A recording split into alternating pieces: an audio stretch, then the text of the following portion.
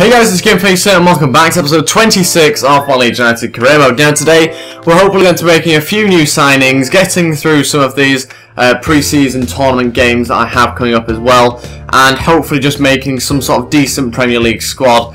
This is my starting 11 at the moment, and that is pretty much the team that I would put out right now if I was to play a Premier League game. This is the team I'm going to be putting out though. In fact, is it? No, we'll go with the actual starting 11 team, thinking about it, for this game against Cagliari, and hopefully we can get ourselves 3 points to overtake them. But before I get into this episode, if we could go hit 15 likes on this video, it'd be really appreciated. Also, don't forget to go subscribe as well, and yeah, that'd be fantastic. We have hit 2,900 subscribers now. I'm hoping to hit 3,000 before the end of the year. I'm pretty sure we will do. But if you could go help me out and hit the subscribe button, that'd be really appreciated. Let's move on to this game now. We are going to sim the match, as I generally do, to be honest, with these pre-season tournament matches. Hopefully we can beat Cagliari, but I'm not too sure. They've got a few decent players. Sal there obviously getting the goal, who is a very good player, very fast I think as well. We're into the second half now, still losing the game at 1-0. Smith has been sent off for 2 yellow cards after getting booked in the first minute, and this has not been helpful at all. Come on, let's get a goal. Just 5 minutes left, and I think it's going to finish 1-0. It does. So we lost that game, and now we just need to hopefully clinch on to second place in this group stage. Transfer offer in again from Aston Villa, this time for Will Buckley. For those of you who don't know, we had a bid in from Aston Villa for Charlie Taylor in the previous episode. This time it's Will Buckley, and I want to try and get as much money for him as possible. He's one of the most expensive players I actually have, and he's obviously up for sale. So I'm going to try and get 3.2 million for him, and I'm hopeful that they'll go and match that. Man City have again rejected the loan offer for Fabian Delph. Again, I thought I'd go with a short-term loan, but they've just pretty much said they're not interested. Tommy Smith has picked up a one-match ban. I think I need to get in another centre-back. Now, with Sol Bamba on the way out, hopefully. I think he's listed anyway. We need to try and get his replacement in, basically. Yeah, Bamba's listed. We need another replacement. I've got some players I've sent in bids for. I'm just kind of waiting as to how they respond to the wage offers or how the clubs respond to the bids. So hopeful that we can get another centre-back. We desperately need another one because at the moment our cover is a little bit thin in the centre-back position. Let's simulate all those drills, hopefully get some of the youngsters there up in overalls. And we do actually, we've got a few decent upgrades there. Patrick Roberts, not going up in overall, but going up in attributes there. His agility, 91, I never really picked up on that. It's a very good agility there from Patrick Roberts. And hopefully we can get some of his other stats up nicely as well. Transfer offer in here for Charlie Taylor. It's another one, this time from Bolton. And I'm going to ask for 1.5 million for Charlie Taylor, a little bit over his value, but I think it's a worth amount for Charlie Taylor. Now we've got Connor Wickham saying that he's accepted the contract. Same with this centre-back as well, who I think I'm just going to call Kara, just going to be easier so I don't mispronounce his surname. And again, I'm desperate to get in this centre-back, so he will be the first of the two that I sign. And it looks like I might not have quite enough money to get in Connor Wickham. He's going to cost me 3 million, and Chris Woods. So maybe I'll change around the wage budget and see whether I'm going to have enough. And it looks like right now I won't quite have enough to get in Connor Wickham. I still need another 668 grand. I'm just wondering, and I've just had a kind of a random thought, do I get in Jamie Vardy and not Connor Wickham? It's tempting, it really is tempting to get in Jamie Vardy. He's obviously been on a great scoring run recently. I am a little bit tempted to try and get him in. I'm going to inquire about him and see how much Leicester are after for him. Maybe I try and get Jamie Vardy in and not Connor Wickham. And player sold, Charlie Taylor has gone to Aston Villa. They did obviously match the 1.4 million, but we got 1.2 million for him. And we have Sporting Lisbon saying that the bid is unacceptable, they're not interested in the player I've included.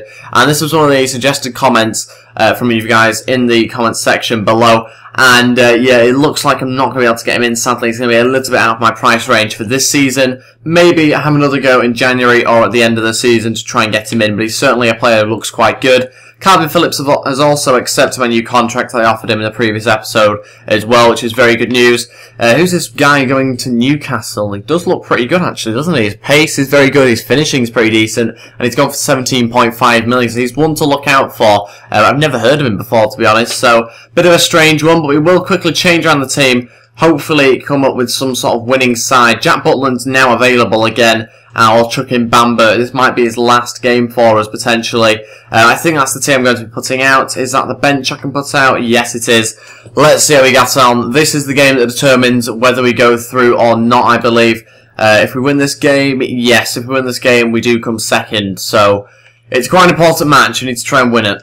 And here we go. Can we get ourselves a really good win? Yes, we can, hopefully, anyway. Alex Mott scoring 3 minutes in. A very good start for us. And now 25 minutes into this game, still only 1-0. Not managed to get a second yet until Byron makes it 2-0. 33 minutes into the second half now. And I will skip in 3, 2, 1. We won the game 3-0, except Lewis Cook's got 2 yellow cards, and that's another suspension for us. So that does mean that we have gone through into the next round, and we now have Copenhagen in the next round, which is the semi-finals. Look at this though, Bernard has sealed a deal to move to Schalke from Shakhtar Donetsk, and that is another big signing made in the transfer window. Let's have a look at these transfer offers here though.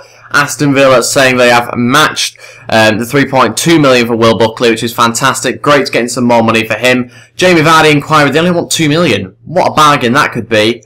I'm just going to go ahead with 2 million, I think. Or do I push for 1.8? I might push for that. He's 29 years old now, but I'd love to get in Jamie Vardy, who could be a really good goal scorer for us. And we got prize money of 864 grand. That's pretty good, actually, considering it's not a massive tournament. This one is that I've joined. And Tommy Smith's obviously come back from his suspension. I've got Lewis Cook, who's now suspended. But Connor Wickham, I don't think I should sign him. I've kind of changed my mind at the last minute. Jamie Vardy would be a huge signing for us, another English player as well. And I quite like the idea of getting him in there instead of having Connor Wickham. Player sold, Will Buckley's gone to Aston Villa. 2.7 million is added on to our transfer budget. Got a final scout report on this player as well. Don't recognise the name. He's a free agent, 58 overall, and he's got that scouted just to kind of see whether he was good enough to sign. He looks okay. I'm going to add him to our short list.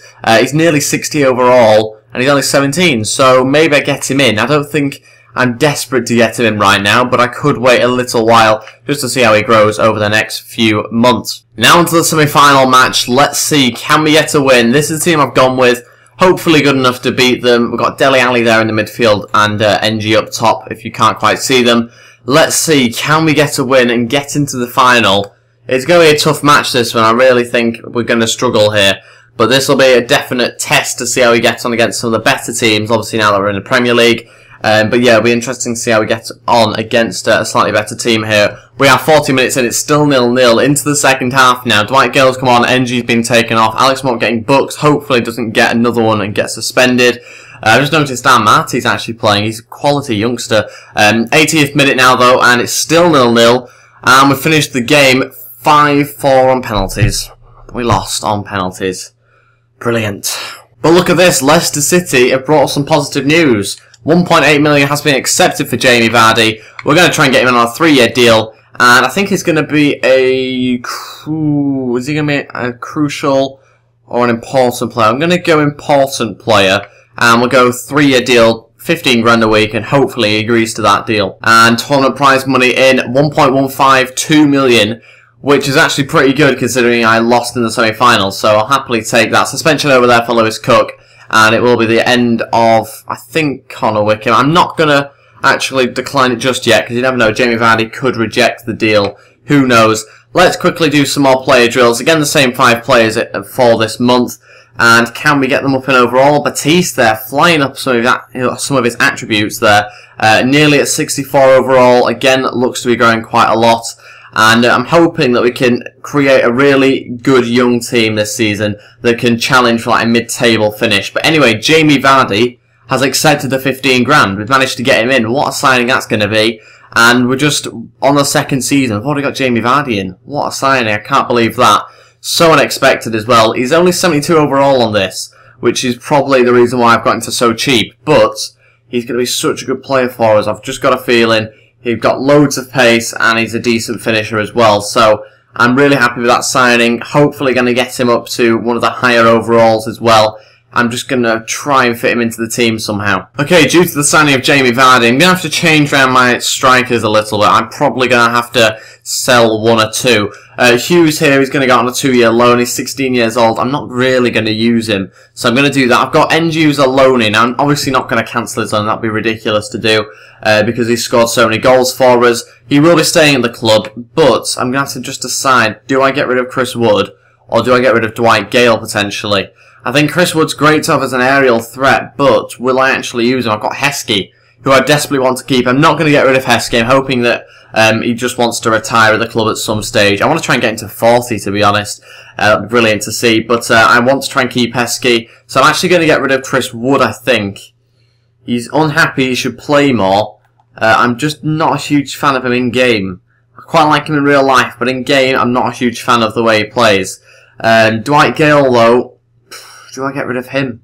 He's got really good finishing, Dwight Gale, and he's fast.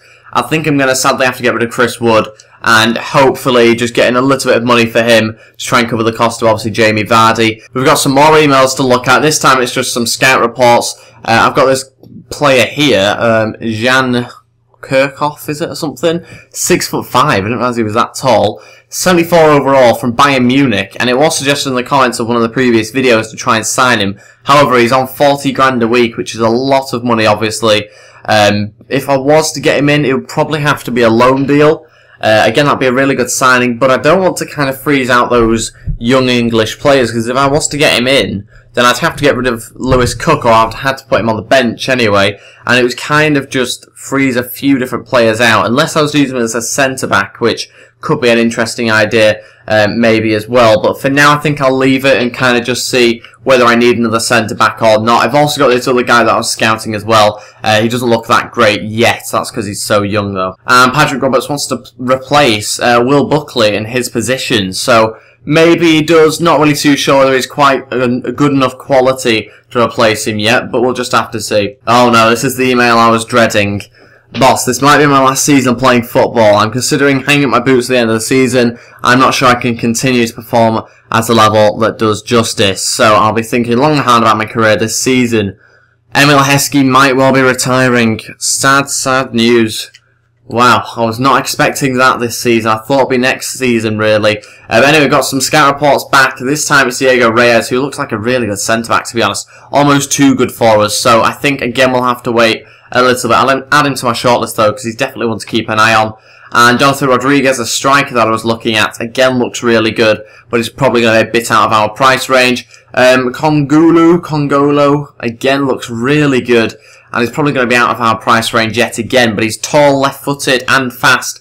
That's kind of really what you look for nowadays in a centre-back, or a left-sided centre-back anyway, so I'm sadly not going to be able to afford those players, but we will move on to, again, training some more of my youngsters and trying to get them up in overall. Patrick Roberts, again, flying up in the attributes there, nearly at 70 overall. That would definitely make him more appealing to use. NG needs to get up to 75 desperately, though. He's so close now. And we're moving nearer towards the Spurs game in the Community Shield. Scout report back on Pereira, the player that I was trying to obviously sign. He's got some brilliant stats there. He's 76 overall for a 20-year-old. That's brilliant.